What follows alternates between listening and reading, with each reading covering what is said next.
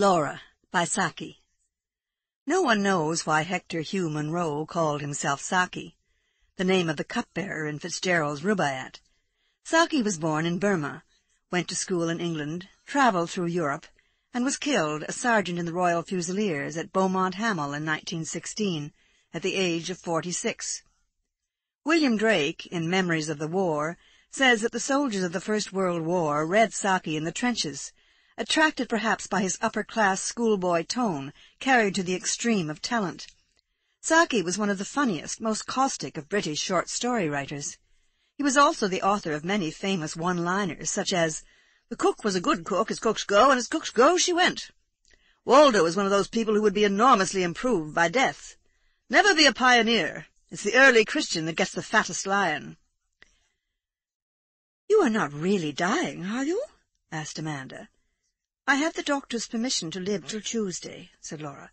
"But today is Saturday. This is serious," gasped Amanda. "I don't know about it being serious. It's certainly Saturday," said Laura. "Death is always serious," said Amanda. "I never said I was going to die. I am presumably going to leave off being Laura, but I shall go on being something. An animal of some kind, I suppose. You see, when one hasn't been very good in the life one has just lived, one reincarnates in some lower organism. And I haven't been very good when one comes to think of it. I've been petty and mean and vindictive, and all that sort of thing when circumstances have seemed to warrant it." "Circumstances never warrant that sort of thing," said Amanda hastily. "If you don't mind my saying so," observed Laura, "Egbert is a circumstance that would warrant any amount of that sort of thing. You're married to him, that's different. You've sworn to love, honour, and endure him. I haven't. I don't see what's wrong with Egbert," protested Amanda. "Oh, I dare say the wrongness has been on my part," admitted Laura dispassionately. "He has merely been the extenuating circumstance. He made a thin, peevish kind of fuss, for instance, when I took the collie puppies from the farm out for a run the other day. They chased his young broods of speckled Sussex and drove 2 sitting hens off their nests, besides running all over the flower beds. You know how devoted he is to his poultry and garden. Anyhow, he needn't have gone on about it for the entire evening, and then have said, 'Let's say no more about it,' just when I was beginning to enjoy the discussion. That's where one of my petty vindictive revenges came in," added Laura with an unrepentant chuckle. "I turned the entire family of speckled Sussex into a seedling shed the day after the puppy episode." "How could you?" exclaimed Amanda. "It came quite easy," said Laura. 2 of the hens pretended to be laying at the time, but I was firm. "And we thought it was an accident." "You see," resumed Laura, "I really have some grounds for supposing that my next incarnation will be in a lower organism. I shall be an animal of some kind. On the other hand, I haven't been a bad sort in my way, so I think I may count on being a nice animal. Something elegant and lively with a love of fun. An otter, perhaps." "I can't imagine you as an otter," said Amanda. "Well, I don't suppose you can imagine me as an angel if it comes to that," said Laura. Amanda was silent. She couldn't. "Personally, I think an otter life would be rather enjoyable," continued Laura. "Salmon to eat all the year round, and the satisfaction of being able to fetch the trout in their own homes without having to wait for hours till they condescend to rise to the fly you've been dangling before them, and an elegant, svelte figure." "Think of the otter hounds," interposed Amanda. "How dreadful to be hunted and harried and finally worried to death." "Rather fun with half the neighbourhood looking on, and anyhow not worse than this Saturday to Tuesday business of dying by inches. And then I should go on into something else. If I had been a moderately good otter, I suppose I should get back into human shape of some sort.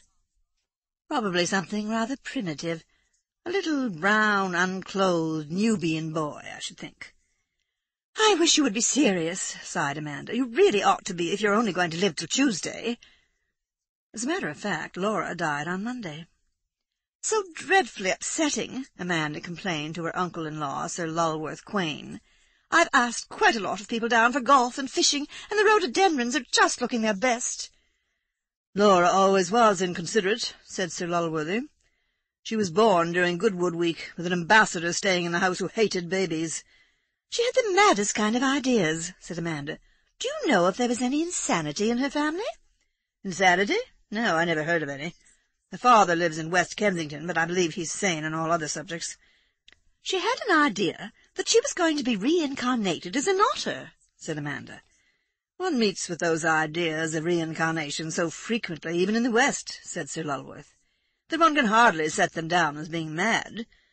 And Laura was such an unaccountable person in this life that I should not like to lay down definite rules as to what she might be doing in and after state." "You think she really might have passed into some animal form?" asked Amanda. She was one of those who shaped their opinions rather readily from the standpoint of those around them. Just then Egbert entered the breakfast-room, wearing an air of bereavement that Laura's demise would have been insufficient in itself to account for. "4 of my speckled Sussex have been killed," he exclaimed, "the very 4 that were to go to the show on Friday. One of them was dragged away and eaten right in the middle of that new carnation bed that I've been to such trouble and expense over. My best flower bed and my best fowls singled out for destruction. It almost seems as if the brute that did the deed had special knowledge how to be as devastating as possible in a short space of time." "Was it a fox, do you think?" asked Amanda. "Sounds more like a polecat," said Sir Lulworth. "No," said Egbert. "There were marks of webbed feet all over the place, and we followed the tracks down to the stream at the bottom of the garden. Evidently an otter." Amanda looked quickly and furtively across at Sir Lulworth. Egbert was too agitated to eat any breakfast, and went out to superintend the strengthening of the poultry-yard defences. "I think she might at least have waited till the funeral was over," said Amanda in a scandalized voice. "It's her own funeral, you know," said Sir Lulworth. "It's a nice point in etiquette how far one ought to show respect to one's own mortal remains." Disregard for mortuary convention was carried to further lengths next day. During the absence of the family at the funeral ceremony, the remaining survivors of the speckled Sussex were massacred. The marauders' line of retreat seemed to have embraced most of the flower-beds on the lawn, but the strawberry beds in the lower garden had also suffered. "I should get the otter-hounds to come here at the earliest possible moment," said Egbert savagely. "On no account! You can't dream of such a thing!" exclaimed Amanda. "I mean, it wouldn't do so soon after a funeral in the house." "It's a case of necessity," said Egbert. "Once an otter takes to that sort of thing, it won't stop." "Perhaps it will go elsewhere, now that there are no more fowls left," suggested Amanda. "One would think you wanted to shield the beast," said Egbert. "There's been so little water in the stream lately," objected Amanda. "It seems hardly sporting to hunt an animal when it has so little chance of taking refuge anywhere." "Good gracious," fumed Egbert. "I'm not thinking about sport. I want to have the animal killed as soon as possible." Even Amanda's opposition weakened when, during church-time on the following Sunday, the otter made its way into the house, raided half a salmon from the larder, and worried it into scaly fragments on the Persian rug in Egbert's studio. "We shall have it hiding under our beds and biting pieces out of our feet before long," said Egbert, and from what Amanda knew of this particular otter, she felt that the possibility was not a remote one. On the evening preceding the day fixed for the hunt, Amanda spent a solitary hour walking by the banks of the stream, making what she imagined to be hound noises. It was charitably supposed by those who overheard her performance that she was practising for farmyard imitations at the forthcoming village entertainment. It was her friend and neighbour, Aurora Burrett, who brought her news of the day's sport. "Pity you weren't out. We had quite a good day. We found it at once, in the pool just below your garden." "Did you kill?" asked Amanda. "Rather. A fine she-otter. Your husband got rather badly bitten in trying to tail it. Poor beast, I felt quite sorry for it. It had such a human look in its eyes when it was killed. You call me silly, but do you know who the look reminded me of?"